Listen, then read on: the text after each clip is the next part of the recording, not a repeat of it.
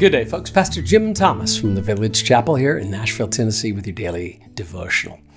Do enjoy introducing new daily readers and daily devotionals along the way here as we have our devotional together. Today, I'm really excited. I just love the title of this one. It's a collection of writings by Eugene Peterson introducing each of the 66 books of the Bible. It's called Symphony of Salvation, and I love that. I entitled actually a series of Advent Bible studies based on the 4 canticles that we find in Luke's Gospel. I called that the Symphony of Salvation as well, and probably picked it up somewhere along the way from Eugene Peterson. This is, as I say, a 60-day devotional journey through the books of the Bible, although we know there are 66 books in the Bible. But I'll read this first one. I want to read the introduction, though, for you as well. It says here, because the Bible is so famous and revered, many assume that we need experts to explain and interpret it for us. And of course, there are some things that need to be explained. But the first men and women who listened to these words now written in our Bibles were ordinary, everyday, working-class people. One of the greatest of the early translators of the Bible into English, William Tyndale, said that he was translating so that the boy that driveth the plow would be able to read the Scriptures.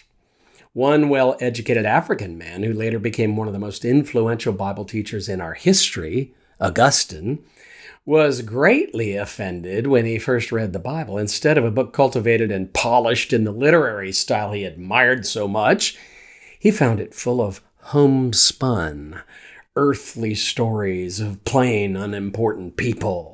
He read it in a Latin translation full of slang and jargon.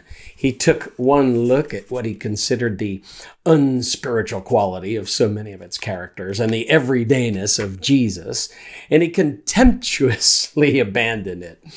It was years before he realized that God had not taken the form of a sophisticated intellectual to teach us about highbrow heavenly culture so we could appreciate the finer things of God. When he saw that God entered our lives as a Jewish servant in order to save us from our sins, he started reading the book gratefully and believingly. That's St. Augustine he's talking about, one of the greatest theological minds of all time. Peterson goes on, some are also surprised that Bible reading does not introduce us to a, quote, nicer, end quote, world. This biblical world is decidedly not an ideal world, the kind we see advertised in travel posters. Suffering and injustice and ugliness are not purged from the world in which God works and loves and saves. Nothing is glossed over. God works patiently and deeply, but often in hidden ways, in the mess of our humanity and history. Ours is not a neat and tidy world in which we are assured that we can get everything under our control. This takes considerable getting used to. There is mystery everywhere. The Bible does not give us a predictable cause and effect world in which we can plan our careers and secure our futures. It is not a dream world in which everything works out according to our adolescent expectations. There is pain and poverty and abuse at which we cry out in indignation, "You can't let this happen!" For most of us, it takes years and years and years to exchange our dream world for this real world of grace and mercy, sacrifice and love, freedom and joy, the God-saved world.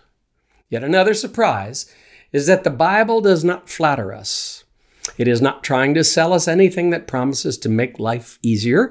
It doesn't offer secrets to what we often think of as prosperity or pleasure or high adventure. The reality that comes into focus as we read the Bible has to do with what God is doing in a saving love that includes us and everything we do. This is quite different from what our sin-stunted and culture-cluttered minds imagine. But our Bible reading does not give us access to a mail-order catalog of idols from which we can pick and choose to satisfy our fantasies. The Bible begins with God speaking creation and us into being.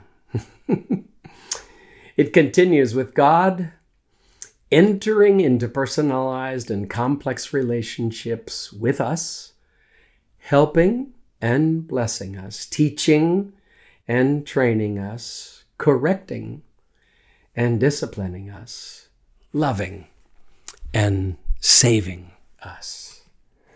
This is not an escape from reality, but a plunge into more reality, a sacrificial but altogether better life all the way.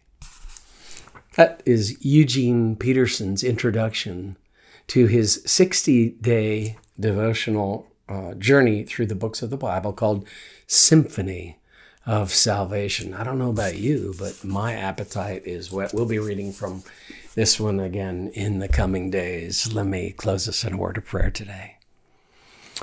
Thank you, Father, for your word. You are surprising in so many ways to us. So come, Holy Spirit, move in our hearts and minds.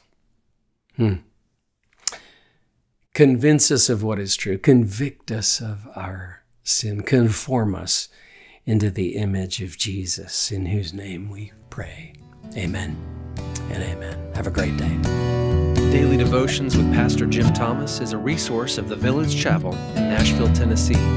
If you find this daily devotional beneficial, leave a review and share it with friends and family. For more resources or to support our ministry, visit our website, thevillagechapel.com.